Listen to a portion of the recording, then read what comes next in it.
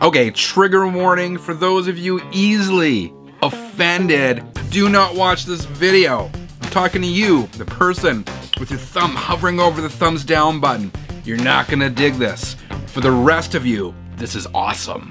Channel 33 RPM. All right, so I asked you guys to post your controversial or unpopular music opinions, and man, did you guys come through. I'm gonna run through some of these and react to them. First of all, let's go to Facebook here. Mike, my buddy Mike, formerly from Vinyl Storage Solutions, wrote, okay, this is unpopular or controversial music opinions. Mike wrote, digital versus analog, whatever. Almost all music since the late 1980s was recorded digitally. Okay, fair point. Abe, Dark Side of the Moon is a grossly overrated album, average at best. I like Dark Side. I like Wish You Were Here better, and maybe this is controversial. I like The Division Bell better than Dark Side of the Moon. There you go. I said it. Oh, here's one from Travis. Colored, swirled neon vinyl is a gimmick that is one step below the pet rock. Oh man, I'm not a colored vinyl guy, but one step below the pet rock. Nick Fowler. Listen to this. Outside of the first Van Halen album, Eddie Van Halen was a very overrated guitarist. Don't get me wrong, he was definitely one of the top 20 guitarists, but nowhere close to the top of the list that many put him. Oh man, you hit me where it hurts, Nick. Eddie is one of my favorites, and I would suggest he was innovating. He was innovating up until Balance even. There's some innovations going on all the albums, I think. Of course, on the first album, he blew the doors down with his technique, but every album, he kind of introduced something new to the puzzle. He introduced something new to the formula, but that's just my thoughts. Okay. Oh, Jean-Paul. I'm happy that new records are so overpriced. Makes the hobby even more fun. Dude, you have to be kidding. You can't be serious. Makes the hobby more fun. All right, okay. Kevin, the only reason vinyl sounds better is because we listen to it through actual full-size speakers and headphones. That's an interesting take. I don't know. I listen to streaming and CDs all on my big system, but I like all the formats, so maybe I don't know. Okay, what else here? Patrick, Load and Reload are better albums than Kill 'Em All. Really? Jim Morrison was more of a drunk with a pen than he was a poet. I still love the Doors, though. Well, yeah, okay. Some of the greatest poets were drunks with pens, though, weren't they? Jamie says, the Stones are better than the Beatles. I prefer the Stones to the Beatles. The Who are better than them both, and the Ramones are better than them all. I dig all those bands. I know the Beatles fans right now are going to be giving Jamie some heck. Some of the Beatles fans, how can I say this nicely, are very protective of their band. And if you say anything negative, you better watch out. Hardcore Beatles fans are worse than Toronto Maple Leaf fans. They are worse than Jeep owners. I take that back. Jeep owners are fine. They're just gotta be careful around the hardcore Beatles fans. Sean, Walmart pressings are no different than other pressings. This one is, believe it or not, controversial. There are people who believe that Walmart pressings are inferior to other pressings. I've never bought or owned or tried a Walmart record. Walmart here in Canada doesn't really sell vinyl. I've seen a couple records, but I've never actually tried a Walmart pressing, so I don't know. Damon, Unmasked is a fun Kiss album. I agree. I'm going to go so far as to say Unmasked is one of my favorite Kiss albums. Revenge is the best Kiss album. I prefer the debut. Sammy Hagar is better than David Lee. I'm a David Lee Roth fan, but I don't mind the Van Hagar stuff. Randy Rhoads' guitar tone was annoying. It is really mid-rangey and nasally, isn't it? But Randy's still one of my favorite guitar players of all time. Marek, lyrics are not important. Man, to me, lyrics and music are super important. I love like all aspects of a song, but if a song has really, really ridiculous lyrics, unless I grew up with it and has some nostalgia for me, I can't do it. Lyrics to me are important, but I get it. Okay, what else? Anything higher than CD quality is pointless for home listening. That comes from Mike. I've heard that before as well. Digitally sourced. This is Anthony. Digitally sourced is fine if mastered well. That's true, though. It's all the hoopla and the controversy this past summer over the revelation that Mobile Fidelity for their premium pressings was using digital sources, but no one could tell. Everyone thought they sounded good until we found it was digitally sourced. So yeah, I agree with that. Digitally sourced is fine if mastered well. Matt Hayes, here are some of mine. Regardless of who sang, Milli Vanilli had some great music. Yeah, I wasn't a fan, but sure. I mean, despite the lip syncing controversies and whatever, they definitely made some catchy music that did well and sold a lot and got them on the music charts. Here's one of his that jumped out at me. The modern obsession with colored vinyl is really amusing and is done mostly to get millennials to buy records. I don't know if it's only millennials. I know a lot of people who love colored vinyl. To me, I don't give a rat's ass, really, about colored vinyl. I like black vinyl. And yes, I know black is a colored vinyl, but that's all I want for a variety of reasons. One of them being with black vinyl, you can more easily see where the grooves are, where the spaces between the songs are, how clean or dirty your record is. I'm just a black vinyl guy. Another Beatles one, this one from Mark. I just can't with the Beatles, and it's Van Hagar over Halen. Man, well, you must be excited over the fact that apparently the Sammy Hagar albums are being remastered and reissued on vinyl over the next year or two, so that's good news. I like the Van Hagar stuff, but has it held up as well as the Van Halen stuff? Is it as popular as the David Lee Roth stuff? Like if you go on Spotify, it's all the Dave stuff that's up there. Maybe that's due to the fact that the Van Hagar stuff hasn't been remastered. I don't know. Darren, Brad Gillis is the best guitarist Ozzy ever had. I do like Brad's playing on the Speak of the Devil album. That was the album Ozzy did of all Black Sabbath covers. But is he the best? That's hard to say because we never really saw Brad write music with Ozzy. We never saw him fully come through with his personal style on the songs. And yeah, I'll be honest, Brad Gillis's like whammy bar work does annoy me a bit. Hester, Houses of the Holy and Physical Graffiti are Zeppelin's only good albums. I do dig them, but I love the debut. I love everything up to Houses of the Holy and Physical Graffiti. Like Presence and In Through the Outdoor never really resonated with me, but everything before that I really dig. But Houses of the Holy and Physical Graffiti are Zeppelin's only good albums. Okay, all right. Here's one, Daniel. Tony Martin is the best singer Sabbath ever had. Daniel! Let me think about this for a second before I'm too shocked and outraged and giving myself a thumbs down. Technically he was the best vocalist. He is definitely a good vocalist. I love the Headless Cross album. But how do you define best singer? Like technically, maybe it was Dio technically better than Tony? I don't know. That's a hard one. Personal opinions, right? It all comes down to personal opinions. Chris, Ozzy's last good album was No More Tears. I agree with that. One of my unpopular opinions that Ozzy has not made a great album in like 30 years. He's made some okay stuff, right? Like all the albums after that have some okay tracks, but none of them, in my opinion, are stone cold classics. None of them are essential. None of them I can listen to from front to back and say I thoroughly enjoy them. That's just me. Here's one from Michael Allen.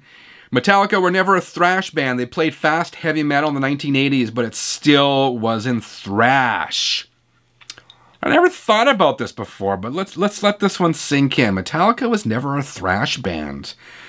Yeah, okay, unpopular opinion, but I think you got a point there, man. When I think of thrash from the 80s, I always think of Anthrax. To me, Anthrax is thrash, but okay.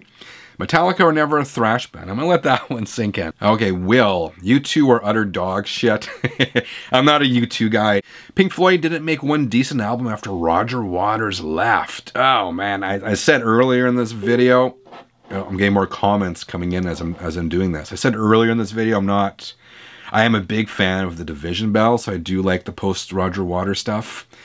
Here's one.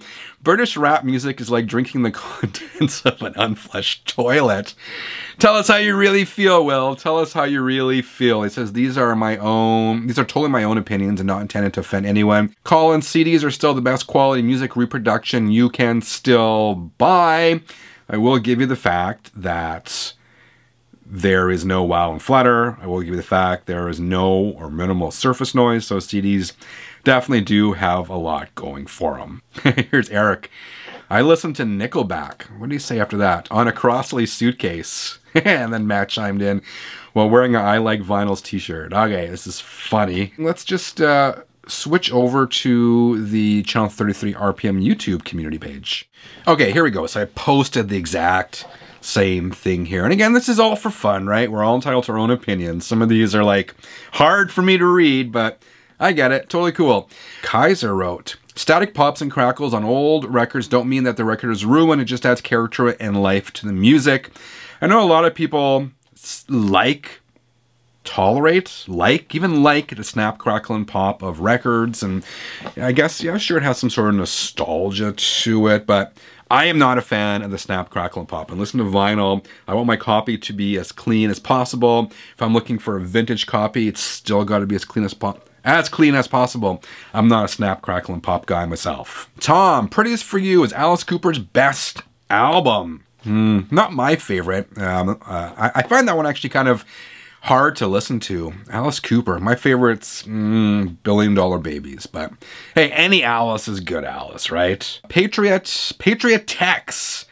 I have never seen the appeal of Fleetwood Mac and probably never will. All right, I like Rumors. What else? Grunge is why rock and roll music is on life support, if not dead. That's interesting. Because people have different takes on this, right? Some people say grunge, in a sense, saved rock because it had just become this recycled thing of hair metal. It kept getting more and more over the top, and the song quality was suffering, and it sort of became a parody of itself in some ways. Some people claim that or argue that grunge saved rock and brought it back into the mainstream and on the radio and MTV and all that. But other people say grunge ruined rock. So good. It's a good debate to have. Jay Benz. Vinyl doesn't sound better than digital unless you have at least 3 to 5K to spend, not including speakers, amp, preamp. Digital, dollar for dollar, gives you more. Probably true. You have to spend a lot more money on vinyl to get it to sound good in a sense, or really good, like to this, elevate it to this level, just because there's so much involved and so many moving things and so many parts. So yeah, okay. I'm not going to weigh in on those figures. I don't know. My systems are not $5,000 systems, but point taken. Here's an interesting one from Restless Outdoors. The stylus is the most important part of your turntable. The turntable just spins the record. So spend all of your money on a stylus. Oh, and Ecstasy is one of the most underrated bands in my lifetime. I agree with his comment about the stylus, that it is the most important part on your turntable. It's the part that comes in contact with your record. It's the part that comes in contact with the grooves. And I've heard different figures, like 70% to 80% of your sound is the result of your stylus, your needle. So yeah, definitely invest in a good needle because it will make all the difference. All right, comment from John. Yoko didn't break up the Beatles. John did. All right. I can't stand Greta Van Fleet. You know, Greta Van Fleet, I give them credit. At least they brought that vintage sound, vintage rock sound, Led Zeppelin-y sound back to the mainstream. But yeah, I'm not a huge fan. I wouldn't say I'm a fan at all, actually. He also said, I never understood why George Lynch is mentioned in the same breath as Eddie Van Halen and Randy Rhoads. Yeah, he certainly wasn't the innovator on the same level as those two. I mean, was he a guitar god? He certainly was in the 80s. Was Dokken the best venue for him? And the riffs and stuff were generally pretty simple, but he had some pretty shredding solos. But yeah, should he be on the same level as Eddie and Randy? Nah, John, you got a point there. James, Ringo Starr is a much better drummer than people give him credit for being. Yes, I mean, it's kind of like Phil Rudd from AC/DC, right? Really simple drummers, but they got the groove, they're in the pocket, and those bands would not be who they are without those drummers, right? We saw it when Phil Rudd left AC/DC, their sound changed. I mean, Phil and Ringo, for all intents and purposes, really are the heart of those bands. Magus, Metallica has made one great song, Saint Anger. You jest, my friend, you jest. I can't tell if some of these are serious. Will, Jimmy Page is better at producing than he is at playing guitar. I will give you that. Jimmy wrote some of the most classic riffs. He co-wrote some of the most classic songs, but he is a sloppy player, particularly live. Super sloppy. I guess that's part of his appeal, right? But yeah, he's a far better producer than a guitar player. That said, I want to emphasize the fact that he has written some of the most iconic riffs of all time. Dan, get an amp with tone controls. They will help your music sound better. There, I said it. This is another one where true audiophiles really resent or dislike amplifiers with tone controls because it colors the sound and takes away from what the artists and the producers intended, right? I mean, ultimately, your equipment is coloring the sound no matter what, but there is an element of music fans who are just no to tone controls, but I'm with Dan. I use my tone controls, and I see nothing wrong with it. Oh man, excuse me. I have had a cold all week, so I'm kind of losing my voice here, but I want to power through a few more of these comments. Ross Warren wrote, there's very little difference in sound quality between a $200 cable and a $2,000 one. I've never heard a $2,000 cable, but I imagine there are diminishing returns as you buy more and more expensive gear. He wrote, most all speakers made today costing more than $300 a pair. Sound good. There definitely are a lot of great speakers out there nowadays, and you don't have to pay a ton of money for them. All right, what's this? Jambo. Rush musically are amazing, but Geddy Lee's voice is unbearable for me. I have heard this from a lot of people, and I've gotten used to Geddy's voice over the years, but initially I was not a Rush fan. It was mostly because of Geddy Lee's voice. It certainly is an acquired taste. Yeah, musically awesome, but yes, I will concede. Buzz, I have loved the Foo Fighters since day one, but Dave needs to go away for a while and give us fans a break. Definitely there was some overexposure. I think since Taylor's death, though, he's kind of backed away from the spotlight a little bit, and I think overall, tragic circumstances, right? But overall, stepping away from the spotlight, I think has helped the band. Okay, I got a bunch of overrated ones here. Beastie Boys are terrible. Jimi Hendrix is overrated. The Beatles are overrated. Nirvana is overrated. Fleetwood Mac and the Eagles are overrated. The Beatles are the most overrated band ever. And Freebird is the worst song ever created. And for the finishing one, for the final one, Chris, the Monkees are better than the Beatles. What? All right, 33ers, those are some of your controversial and unpopular music opinions. What else do you have? Throw it out there and leave it in the comments. Thank you for watching. Until next time, keep on spinning.